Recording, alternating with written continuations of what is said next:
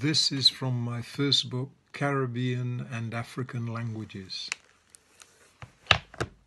When Fanon ascribed a basic importance to the phenomena of language in his economic and psychological descriptions of French Creole speakers in as early as 1952, many may have thought that he overstated his case.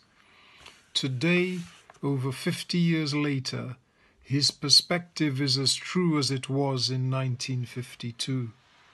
Indeed, it still remains true that to speak a language means more than to use a certain morphology and syntax. It means to support the whole weight of a culture and civilization.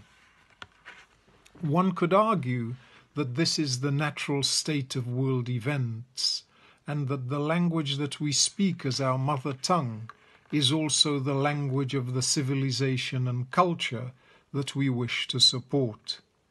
In the case of Caribbean Creoles, this is not the case, because the language itself, at least partly, is a symbol of the historical conflict evident within Creole languages. That is, the conflict between the European enslaver and the African enslaved.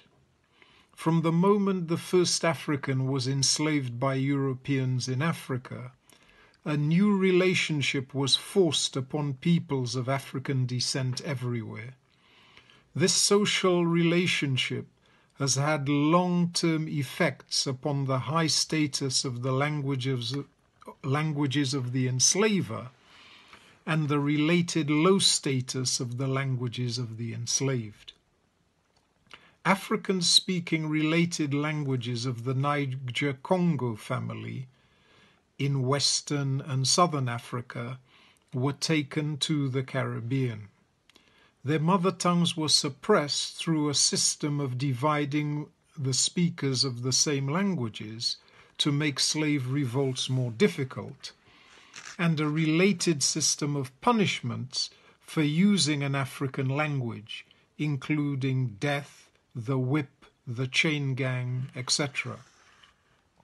Despite this system, Africans preserved the common grammatical core of their related African mother tongues and express these grammatical relationships using the only vocabulary permissible within their respective slave societies, that is, European language vocabulary.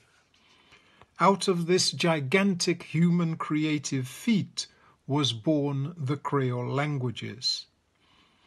Of the Creole languages, the great majority have their vocabulary base in either the French or English descendants of the Indo-European language family.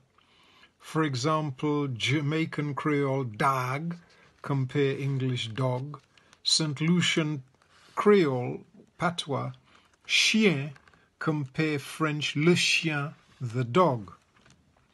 The grammatical structure of the Caribbean Creoles originate from the West African and Bantu language descendants of the Niger-Congo language family. For example, Wolof, Twi, Umbundu, Kikongo, etc. Due to emigration to Britain, a number of Caribbean Creole speakers are now resident in Britain, and the influences upon Creole languages in Britain from Standard English have increased in contrast to the influences of English as an international language upon Caribbean Creoles in the Caribbean. The similarities between the vocabulary of the Caribbean Creoles and the European languages from which most of their vocabulary is derived are self-evident. At the level of structure, however, the differences between Creoles and European languages mark the points of similarity between Creoles and African languages. The similar use of adjectival verbs in Creole and African languages is, for example, also evident in Caribbean written literature, as in the poem The Stone Sermon by Braithwaite. The poem has a chorus going "Suki dead, Suki dead, Suki dedu," literally meaning Suki, a noun, is dead, being expressed just by the adjective dead. This is also found in a short story, A Reasonable Man by Callender. Sometimes the dance floor so crowded that everybody butting into one another. So the dance floor so crowded, meaning is so crowded, and everybody butting into one another, everybody is butting into one another. So the adjectival verb form is typical there of West African structures. In their use of more aspect-based preverbal markers, for example, Jamaican Creole a and St Lucian Creole ka, both used to indicate progressive action.